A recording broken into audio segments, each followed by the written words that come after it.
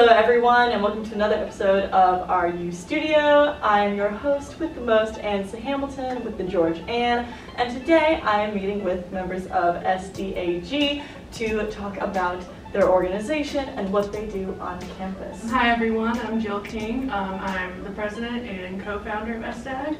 I'm Nicole. I'm the social media chair. My name is Lorena Martinez, and I am the fundraising chair. I am Kayla. I am the advocacy chair. I do a lot of research behind the scenes and help come up with topics for our Disabilities After Dark and other events. And I am Harley Gray. I am the secretary.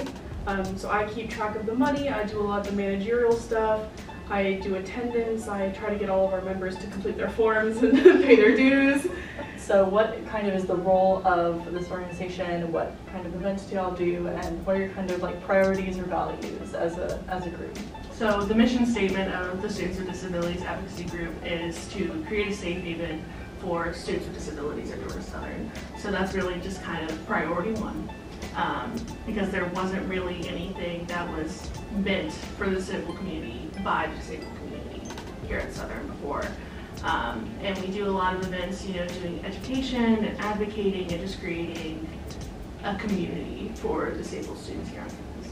And what are some of the things that you're hoping to like put on in the future or do to kind of draw more people? Well, we do our general body meetings, but we also do what we call Disabilities After Dark, which is much more chill kind of hangout thing. We also have a couple of events throughout the semester, like coming up in February, we have our anti-Valentine's Day party.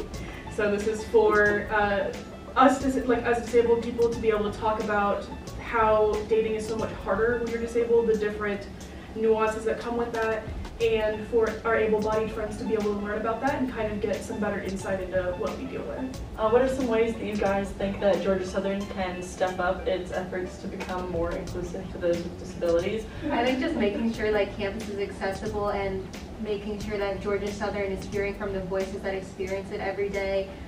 So I know we have some forms that we like to make sure our members have where they can report things that aren't accessible, so we can work with the university to fix that and make them aware of the problems because they might not just even be aware of them. Do you guys have any socials that people can look at and follow for people who want to get involved, or anything to say to potential new members?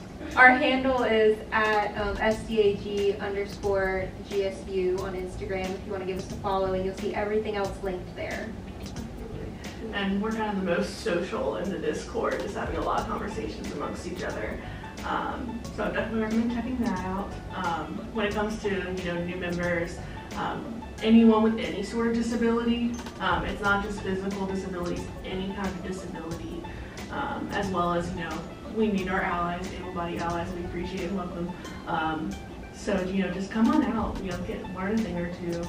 Well, thank you guys so very much for sitting down with me. I really appreciated getting to talk to you guys and getting to learn a little bit more about y'all's organization. I hope that you guys all learned something new. I hope you guys enjoyed learning about this very wonderful organization that has a lot of very sweet people who would clearly put a lot of care and time and energy into maintaining this really wonderful community. Thank you so much for watching this week's RU Studio. I was your host, Ansley Hamilton with the George Ann, and I will see you guys 2 weeks from now. Bye-bye!